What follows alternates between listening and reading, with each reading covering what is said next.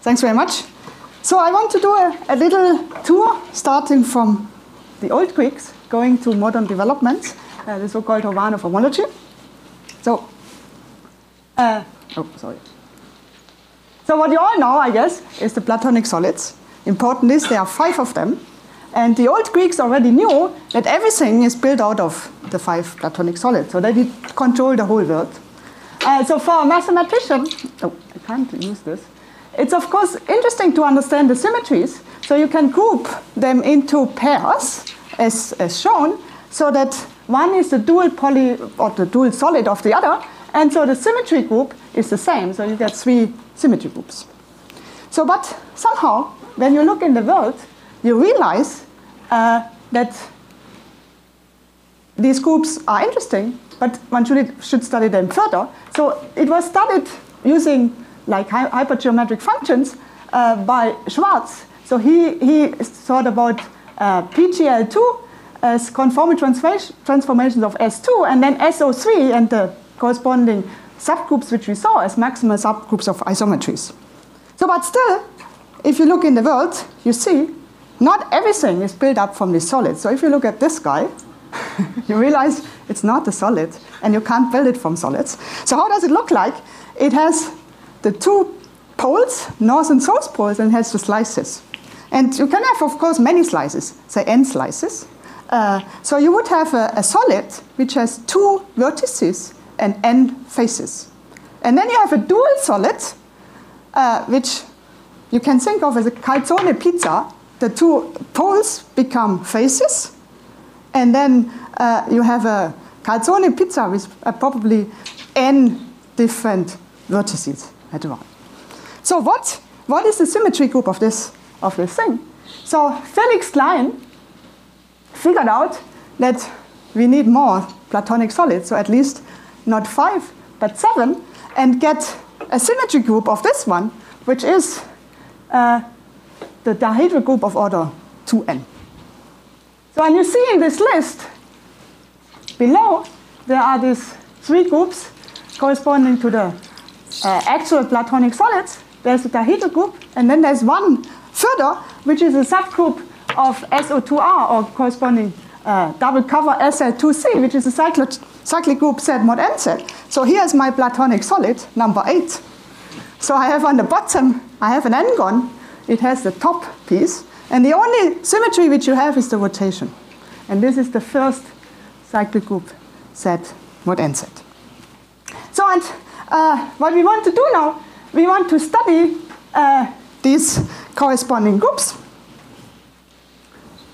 And Klein came up with so-called Kleinian singularities. So what is behind this?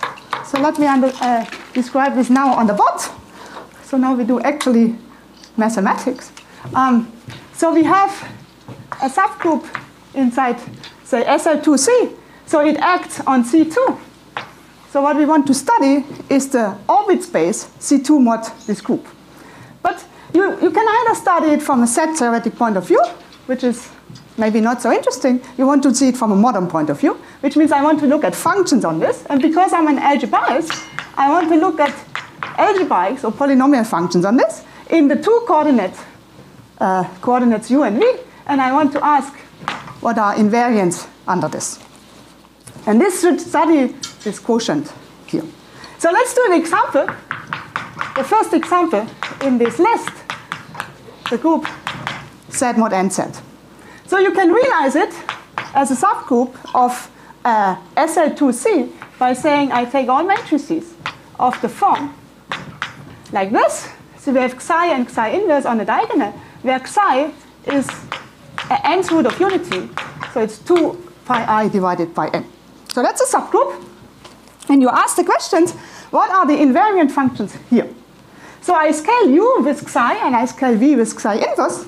So for instance, when I take the following function, u to the n, this is an invariant. I can also take v to the n. I can also take minus v to the n. Or I can take u times v, because u gets scaled by xi, and v gets scaled by xi inverse. So they're all invariants. So let me call this guy short y, let me call this guy short Z, and let me call this guy short X. So what are the relations between them? The relations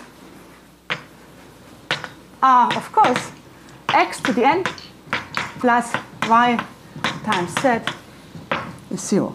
Now, if you look at this list which we had here, in this Kleinian singularities, so it's just the first list except of the shift by 1. So what Klein figured out, that these are all the relations you have to put. And so for any group which we had in the list before, for any finite group G which we had before, we have always these invariant functions determined by a single equation, which is written over there. So now let's look a bit more in detail at the case n equals to 2. So how does this equation look like in n equals to 2? So I have the equation a squared plus bc is equal to 0. So if I look at this, so this is I want to look at it over the real numbers, over the complex numbers, but I can only draw a picture of the real numbers. So over the real numbers, it would look like this. It's a double cone with a 0 point in the middle. Okay, so now if you look at this list of Kleinian singularities, so they are labeled by A and Dn because that's an infinite family of groups, E6, E7, E8. So I'm a Lie theorist or web station theorist. So the same labeling comes up by looking at these graphs which describe, for instance, semi-simple complex Lie algebras. So I want to put this into the context of semi-simple complex Lie algebras. And I can do this, for instance, by saying this equation here is given by all matrices A, B, C minus 8 inside SL2C, so trace 0, such that this equation holds. So but this equation is nothing else than the determinant, or minus the determinant, is 0. So that means I have a matrix which has trace and determinant equals to 0, and this means nothing else than having a nilpotent matrix. So this is called N. And you can say this is the same thing as all matrices like this, which are nilpotent. So this is called so-called the nilpotent cone, by obvious reasons, because I have a cone given by nilpotent matrices. I'm completely lost. SL2C, does it mean that the determinant is 1? No, so this is the Lie algebra SL2C, which is a little s, Okay, I'm with you. or German s, which means trace is equal to 0. Okay, so now what we don't like is this singularity. So it's a so-called Kleinian singularity, so we want to resolve it. So let's resolve it like this. So how do I think about it? I think about this. A resolution is over a smooth point. I just have a bijection. And over the singular point, it would be blown up to this little circle, which, because it's a real picture, is in fact a P1. So what is this resolution? So this resolution is T star CP1. So if you think about it, this is a cotangent space of a sphere. So if I have a sphere like this, and I have a point L here, the tangent space is just given here by taking orthogonal vectors. So the cotangent space would take functions on this. So but I can, when I have a function in the cotangent space, say f, I can assign to this a matrix AF by just saying, I want to have the matrix like this, AF. So this is a 2 times 2 matrix. So it defines the map from C2 to C2. It sends the point to 0. And the other, the tangent vector, it should send, so let's say this is y. It should send y to f applied to y times L. So it just sends it to L scaled by this f. So in this way, you can identify the cotangent space with pairs L and A, where this is a line, and this is a nilpotent matrix. A 2 times 2 matrix. Such that this equation holds A, L is 0, and A of C2 is inside L. Okay, so this is a cotangent space, and it looks like this in the real picture. And I have two maps. I have the map projecting to the base point, L. So this would go to CP1. And I have the map projecting to the nilpotent matrices down here, projection 2, which I call mu. So and this is a resolution of Kleinian singularities, and this is called the Springer resolution in the special case.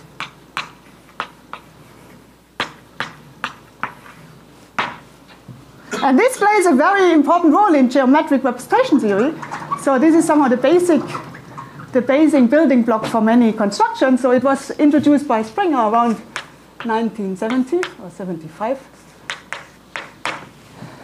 like this. So now we have seen that this is the easiest case. So this would be n equals to 2 corresponding to SL2. But because I'm a Lie theorist, we can replace this SL2 by any sort of complex semi-simple Lie algebra. So let's do this and make it more general. So I want to say n is all x in G. G is a semi-simple Lie algebra, like SON or SPN or whatever you want, such that x is nilpotent. So this is a singular variety, and it has a resolution just given by the corresponding space, T star. I write T star G mod B, where G is the corresponding group to the Lie algebra. B is a Borel subgroup, so for GLN, this would be just GLN modulo upper triangular matrices. And you can make this very explicit, generalizing the stuff upstairs. So these are the following elements. These are pairs, F and X. So X is nilpotent. Your map is projection onto the second coordinate, like over there. But you change this line by this F, which is a flag inside, say, C to the n. So it's a sequence of subspaces of dimension 1, inside 2, inside 3, etc. So the special case upstairs would be a one-dimensional subspace inside C2. Okay? So this would be the case when you have, say, type A. So this would be type A. So if you have type BCD, which means it corresponds to the orthogonal or symplectic case, you have also a form on this C to the n. So what you do then is you take, so let me just say I'm in the even case. So you end up in C2n, and then you have a form which pairs these subspaces in the way that Fi orthogonal is F2n minus I. So you have some sort of symmetry pairing the zero space with the 2n, the first one with the second last, etc. In this definition, there's x and f0 must be related, and this flag must be related in some way, or? Yes. So I haven't written anything yet about this. So these two things should be now related in the following way. You want that x preserves this flag, so x applied to Fi should be inside Fi minus 1. And if you check upstairs, it's exactly this condition which we wrote here. Okay, so this is the resolution, and I want to say if I take x in here, then dx is, so this is again mu, is mu to the minus 1 of x. This is the Springer fiber.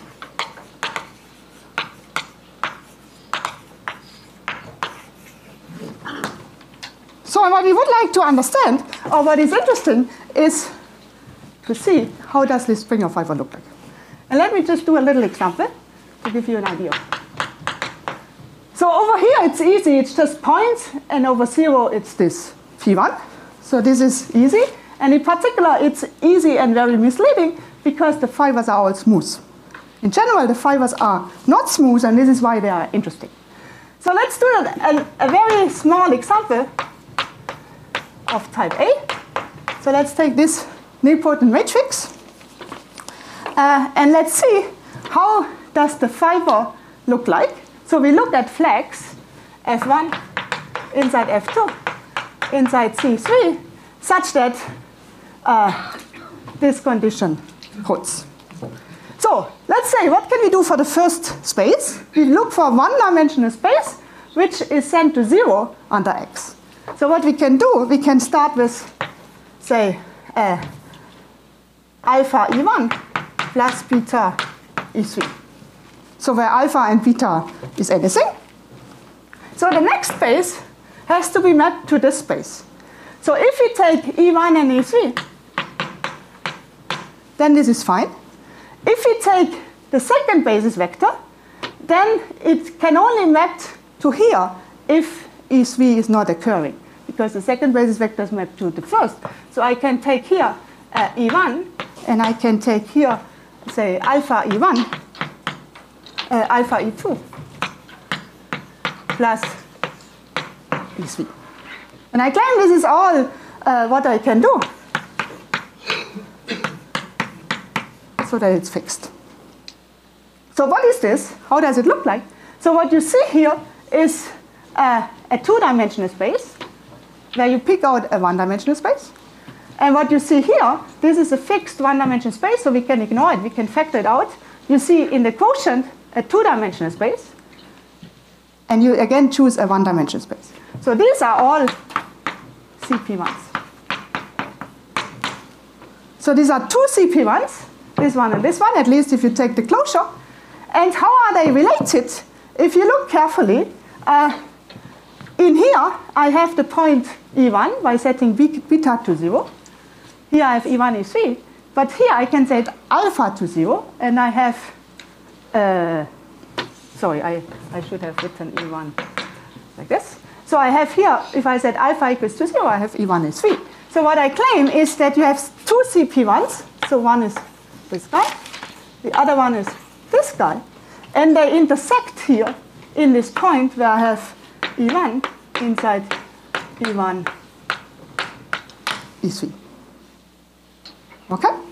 So in general, if I would take here a block of size n and here a block of size 1, what I would get is a chain of spheres glued together so that they always, when they are neighbored, they intersect. And so let's go back to this picture. So this picture is standing for classification of semi-simple complex Lie algebras. AN is SLN. But if you look just as the graph and replace every point by a P1 or a sphere, somehow the arrangement of the spheres looks exactly like the graph which you draw here.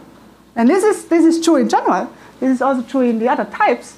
So if you do this sort of correct choice of nilpotent, you get this resolution which looks like spheres glued together. But this is only for very, very special cases, namely for these Kleinian singularities. So this picture is much more general. I can choose X much more arbitrary, so I get more than these things. So now,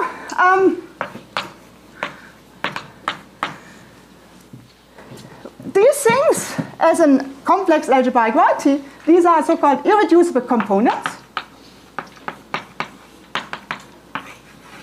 And so we can ask the question, can we in general understand irreducible components for arbitrary x? So and here is a theorem by Spaltenstein and Vargas. So this was roughly 1976 for type A, and Van Leeuwen much later in 2012 for other type A. So what does it say? So if I have an X nilpotent of Jordan type, lambda. So what do I mean by this? So lambda is a sequence of numbers, lambda 1, bigger or equal lambda 2, smaller, bigger or equal lambda 3, etc.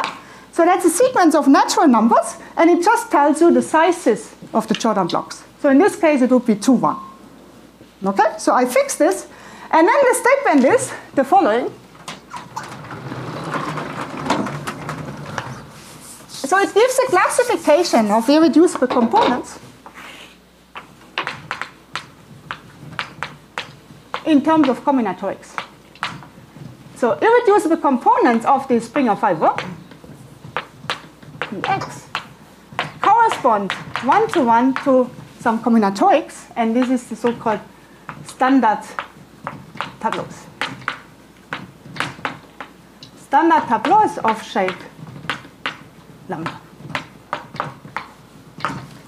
So what is a standard tableau of shape lambda? A standard tableau, I just give you an example, or maybe two examples, and then you can see what it is. Isn't it usually called Young tableau? So a standard tableau is a Young tableau where I put in extra data. So a Young tableau is you put just the lambdas as an arrangement, so it's a number of boxes in one row. So this would be, say, 2, 2. And a tableau is putting inside here the numbers 1 to 4, such that it's increasing in this direction and increasing in this direction. So in this case, I have two possibilities. Oops. I can do. So the 1 has to go here, the 4 has to go here, but I can swap 2 and 3. Okay. So and for instance, in this case upstairs, maybe I put this here. In this case upstairs, I have 2 possibilities, namely these 2. Okay, so now the bijection is extremely easy, somehow. So we take such a tableau, T, and we assign to it a space of flags,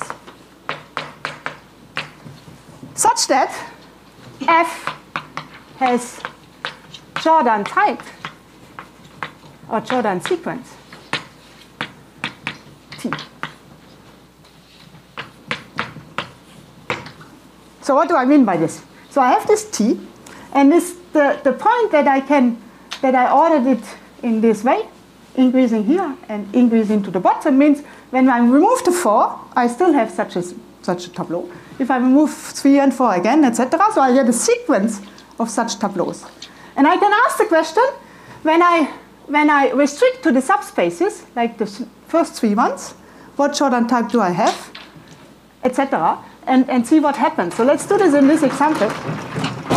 So here, in C3, I have my Jordan type of X to be 2, 1.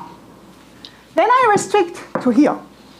So here I have the basis vector E1, E3. If I look at my Jordan type, I have this box 0 here and the box 0 here. So the restriction is then the Jordan type is just 2 blocks, like this. And I should have swapped it. So which means when I remove the 3, I get exactly this type. And this is the Jordan type restricted to this subspace. Then I restrict to this subspace. It's of course one-dimensional. I have only this guy left. So if I do this example, I restrict to here. I have an E2 sitting here, which means I have a Jordan block of size 2. So that means I get Jordan block of size 2, and I get the sequence. So that means here I have this sequence, which corresponds to this first standard tableau. And there I have the sequence which corresponds to this standard tableau. And so in general, I take the standard tableau, I take the corresponding flags of Jordan sequence type T, and then I close it up. And this is my irreducible component. And so it's extremely easy to classify them. The difficult thing is, so without the closure, it's very nice. The closure is extremely hard to understand in general. Okay? So now and I should say, this is type A. If I do other types, so say type B, C, D, then this notion of standard tableau is a bit more interesting. So in this situation, it's the standard tableau which comes up like in the representation theory of symmetric groups and in combinatorics, etc. In type BCD, you get something which is a bit more interesting. Namely, we saw that we have these flags which have additionally this property with respect to form. So it's somehow symmetric. So if I do this game by removing subspaces or restricting to subspace, you should remove one at the end and one at the beginning, because otherwise it doesn't stay symmetric. So I want to have isotropic flags, and this means I should remove at least an even dimension. So to do this, I work not with standard tableaus, but instead with what is called domino tableaus, or standard tableaus of type BCD. So you would get something like dominoes. So for instance, something like that, which you always have pieces of 2. And again, you fill in numbers. And again, it has to be decreasing in this direction, and increasing in this direction, and increasing in this direction. And you play the same game, and you have the same corresponding classification. So this is this result due to Leuven. This was only proved in 2012. Okay. So what I'm interested now is to study this Springer resolution somehow as a variety. So I understand the components, but I don't really understand how it looks like, how they are glued together, except of these small cases where we saw it's a sequence of P1s. Just a curiosity, when you work on the right side, and you don't have blue, yes, there's also an actual measure on the yes. partial measure. Does that correspond to something interesting on the yes. singularity side? Yes, it does, but it's more complicated. We can discuss it later. Yes. So what I want to understand now is these irreducible components as topological spaces. Or the Springer fiber itself as a topological space, because it's easier than as an algebraic variety. So what I do is I give you a few examples to give you an idea how this might look like. So I start with a standard tableau, and this is my favorite one. Let's say I do this example. I assign to this a diagram. So D stands for diagram, and C stands for component, and top stands for topological space. So I do just something very easy. So I have here 4 numbers, 1, 2, 3, 4. And here I have 4 numbers, 1, 2, 3, 4. But I encode how they are put into these boxes. So there's 1 and 2, they are at the top. So I indicate which ones are in the top. And here 1 and 3 are in the top. Like this. Then the others are in the bottom. Let me indicate them like this. So now there's a unique way to connect these downs with ups so that I don't intersect. So I get this. So we can do another example here.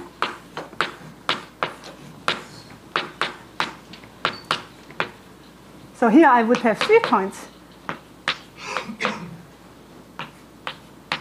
1 and 2 are on the top, 3 is on the bottom, and I can connect them. So, and this has to stay over because it's not num. Okay. So now I assign to it the topological space, and it should be, because I think of it as being glued together from spheres. Everything is supposed to be inside S2s for copies. S2 4 copies, and here S2 3 copies. And the rule is extremely easy. The rule just says, take the subspace in here, given by the incidence points, or incidence set, determined by this diagram.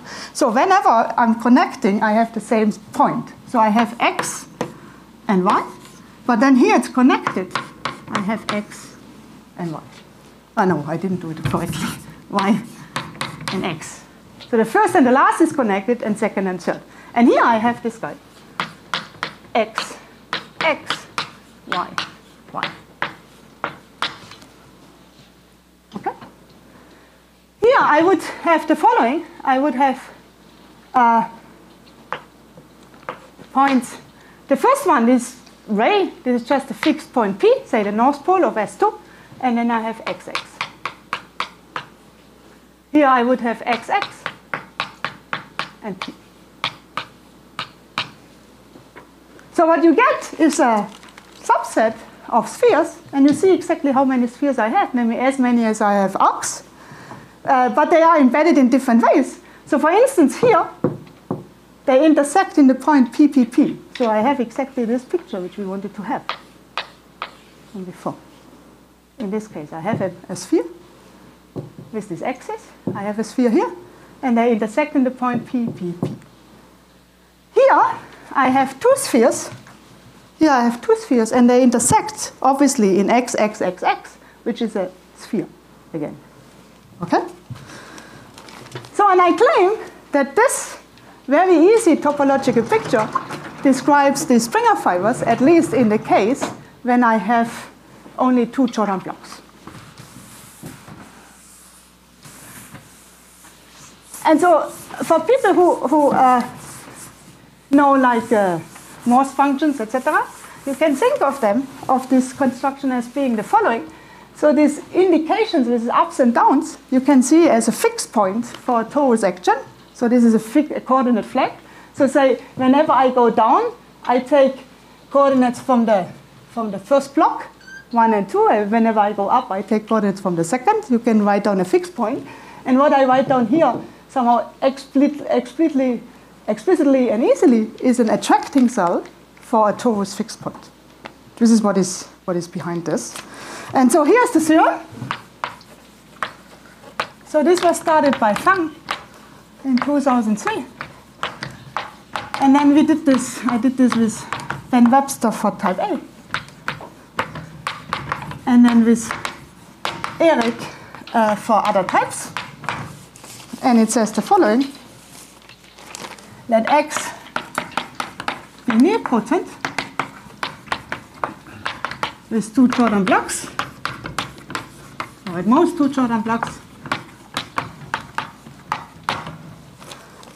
Then first of all, this irreducible component in an algebraic sense is homeomorphic to the irreducible component in the topological sense. So this is a model as a complex variety or complex manifold. So when it's they are iterated P1 bundles.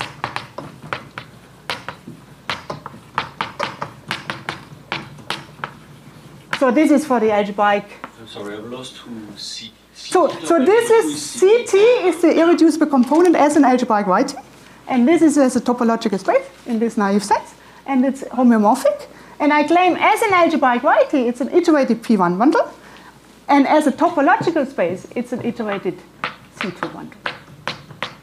But here, as a topological space, they are just trivial bundles, whereas as a algebraic variety, there would be a difference between that and that. Here, this would be just CP1 times CP1, whereas this would be a non-trivial iterated bundle. And you can see this from the picture, because this is not nested, and this is nested. Okay, second statement is when I take the intersection, this is, again, an iterated P1 bundle.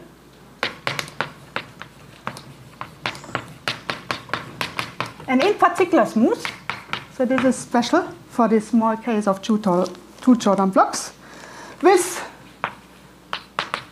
the number of P1s equal to the following thing. So let's play a game. I want to compute the intersection in this example. So I compute this as in the following way. I look at the first component, and I look at the second component, and I put them on top of each other. And I just ask, by looking at the intersection, which points can I put like this? So if I put an x here, it tells me if I go along this line, I have to put an x here.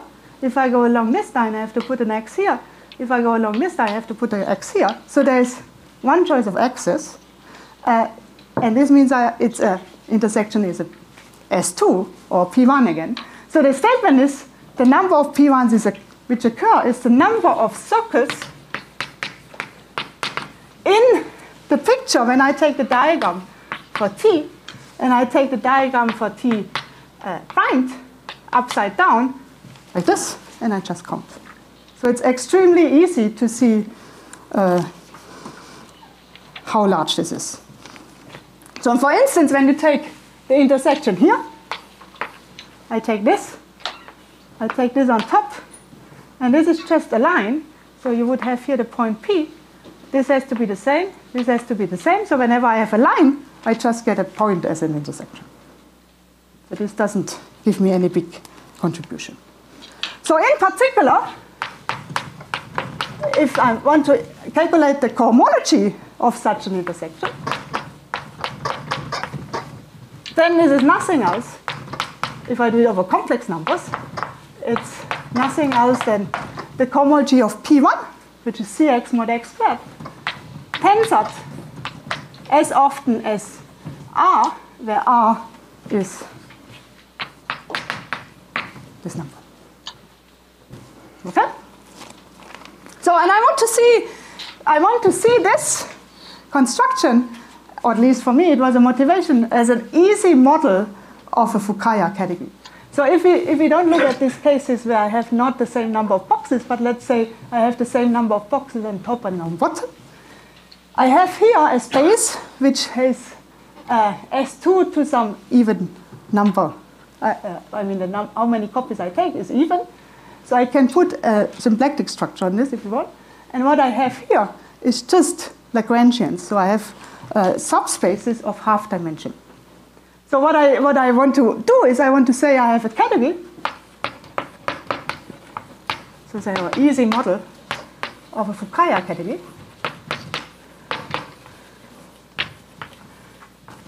So I have a category where objects are irreducible components for this fixed nilpotent, and morphisms are the spaces. So these are morphisms from CT to CT prime.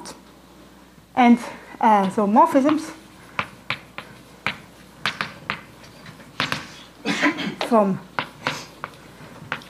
CT to CT prime is just the cohomology from CT intersected with CT prime.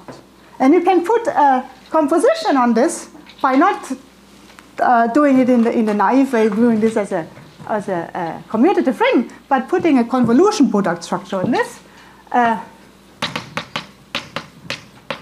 So this is convolution product. So in particular, it matters whether you have the CT here and the prime here or vice versa. So the space is the same, but when you of course compose, it makes a difference. So and indeed, so this easy model of a Fukaya category was realized as a Fukaya category by Seidel and Smith in 2006. So they constructed some Fukaya category associated to slices to nilpotent orbits, and they worked with it. And then just recently, Abu Zaid and Smith realized that this is indeed the same construction and as this, showing that on the Fukaya category side, I have no higher multiplications for this, no infinity structure really, so it's formal, and this was done in 2019. So this very easy model has a real incarnation as a Fukaya category. So, and if you just as a remark, if you want to go away from type A, then you have this sort of domino tableaus like this. And so let's say I have a tableau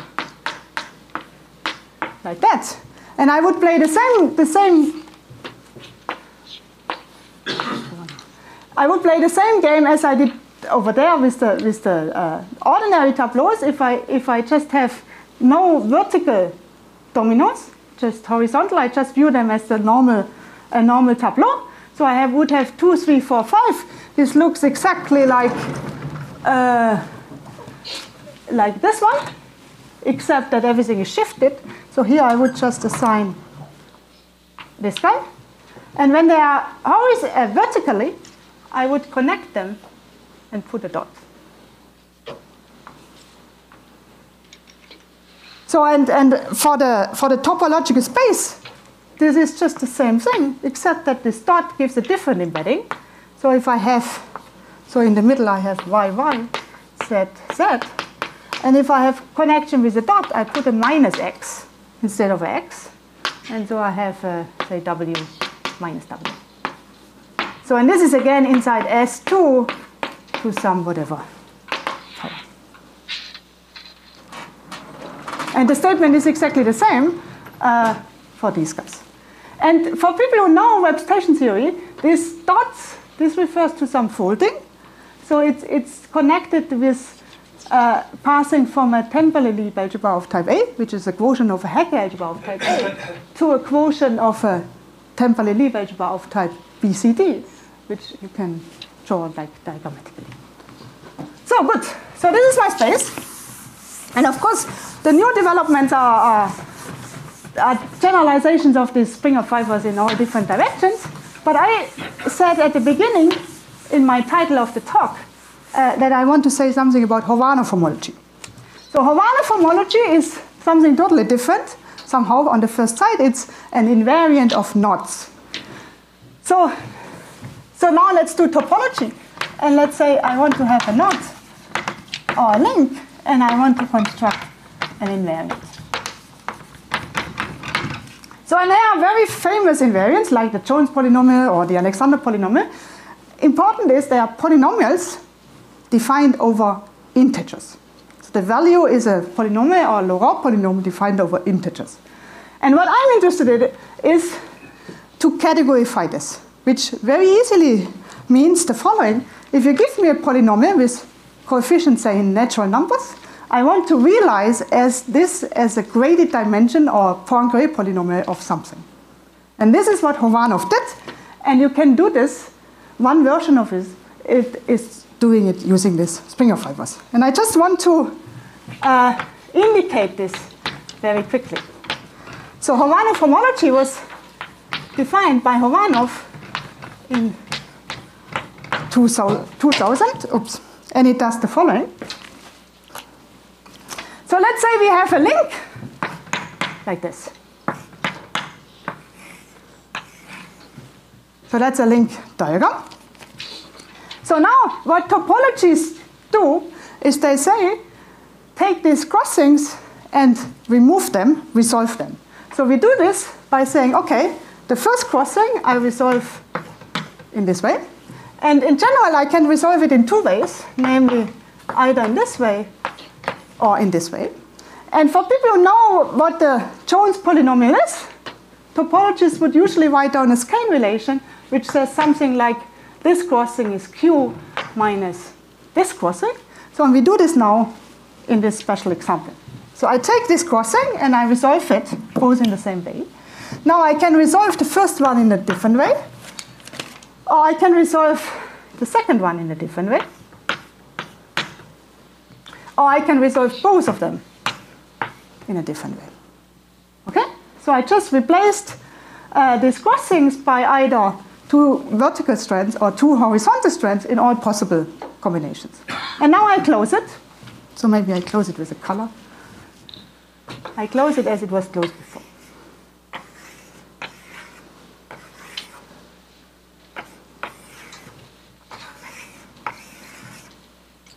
Okay, so these are pictures now, which give me a resolution of this diagram here. So now I want to think as this picture as naive as in the thing upstairs. So whenever I had this sort of cup diagrams, I could assign to it a topological space. I do the same thing. I assign to it a topological space by just saying, assign to this a subspace in copies of C2, where you just say for each circle I put X, and when they are connected I put X. So that means here, this is just two spheres. This would be one sphere, this would be one sphere, and it would be two spheres. So and let's take now of this topological space the homology.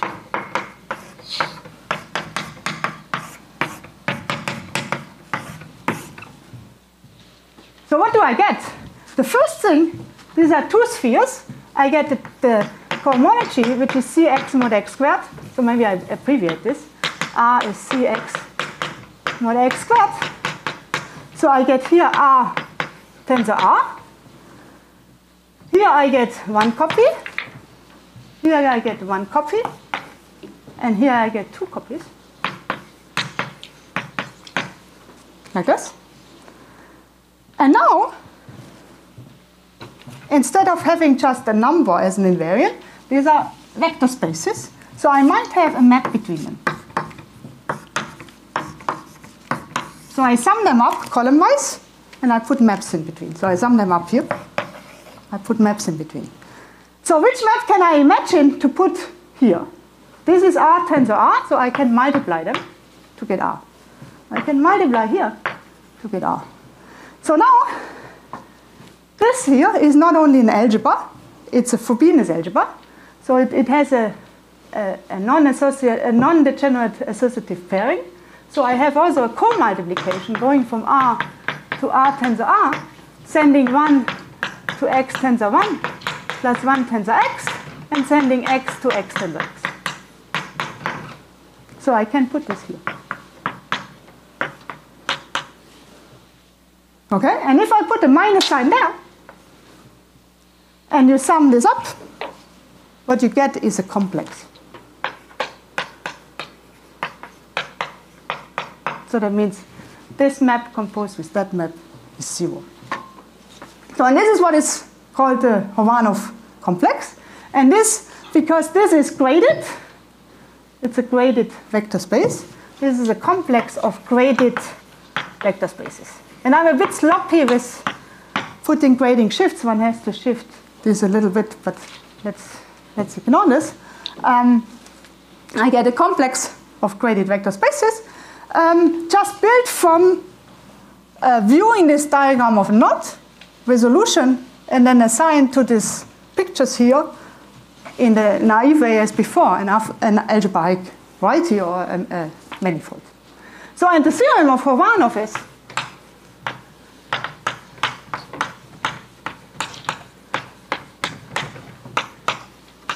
this complex up to homotopy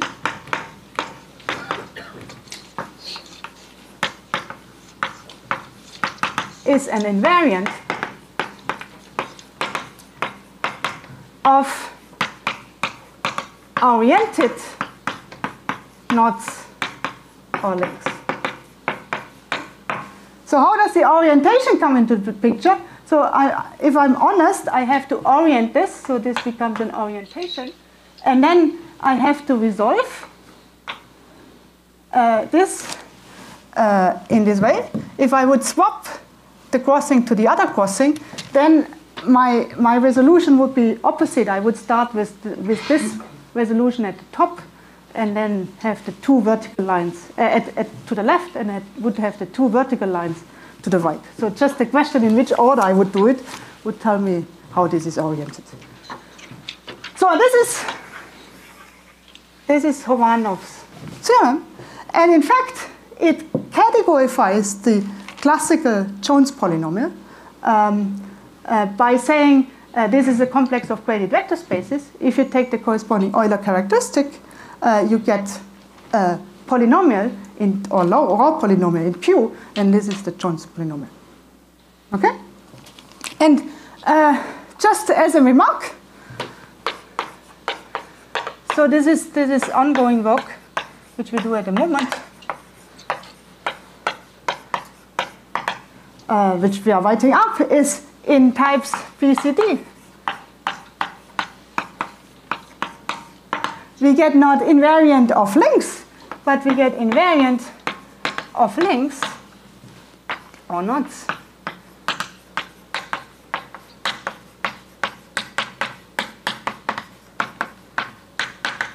So these links would live in R3, which I think of R2 times R. But here, these are in R2 times R, where R2 has a Z2 cone point. So we don't have a puncture, but we have a cone point, orbifold, Z2 orbifold, and we look at knots in this. This is how these other types come in. Okay, so what is behind this picture really is this. Maybe I should draw it in this picture here. behind this picture is a two-dimensional topological quantum field theory given by this Frobenius algebra. So what we have here, we have these two circles sitting here. You assign to them these corresponding vector spaces. So that means I have a functor from compact one-manifolds to vector spaces, which is a monoidal functor, so union becomes tensor product. So here I would assign this guy, here I would assign this guy, and here I would assign this guy. And then to maps, we would assign a cobordism. So that means here I would do this, and here I would do that, and here I would do this guy. So, and the fact that there is this TKFT, two-dimensional topological quantum field theory behind, is responsible for the fact that it's working. And there's, of course, generalizations by now by replacing this ring by other rings and getting not only the Jones polynomial, but higher SLK invariants, and all this works. But somehow it's not as easy to write down as this one. So why would we be interested in categorification? So one motivation, at least for me, is somehow opposite to most people who do knot theory.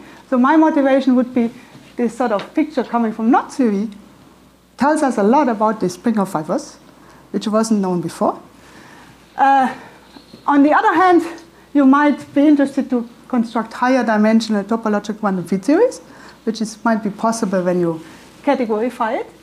But also, if you categorify, so that means these things become vector spaces, not just polynomials, you have an extra layer of freedom to do something. So, for instance, if I have this somehow triple knot here, I can find maps from this triple knot to this triple knot. So in general, you can imagine you have one knot here, and you have one knot here. You define an invariant in this way. Then you can think of, can I find a map corresponding to a cobordism going from this knot to this knot? And let me finish by this. So Carter, Rieger, and Saito gave a list of so-called movie moves. So I only drew here the movie moves 11 to 14. There's a whole list, which says when I have a tangle or a knot on this side and a tangle and a knot on this side, when are they equivalent? Of course, you can write down some sort of Markov moves in topology, but you really want to assign to these moves some topological cobordism going from there to there. And they write this in terms of moves. So each of these guys is a topological space where you see these pictures as being horizontal cuts of this space, and you just write in each step when something interesting happens. So for instance, maybe I'll show you the next piece that it's easier to see. Yeah.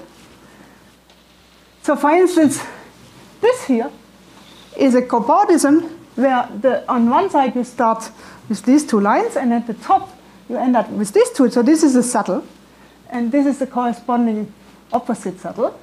And these ones I let you draw because I cannot do this, or imagine I cannot do this. And so here's all this sort of moves which you have to satisfy. For instance, here are surfaces which are responsible for Reidemeister moves, which say that when you apply them, the two corresponding knots is the same. Then there are some easy moves like a height move, or this height move.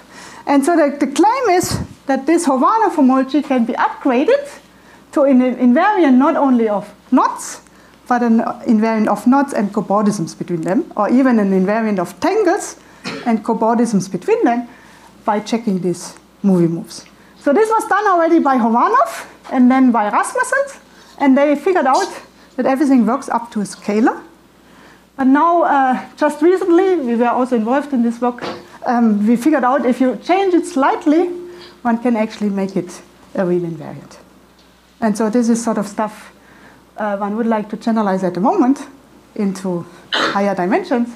And what we believe is that these sort of geometric representation theoretic categories, like these Springer fibers, give a rich structure, which give examples for these things. And I think I stop here. Thanks.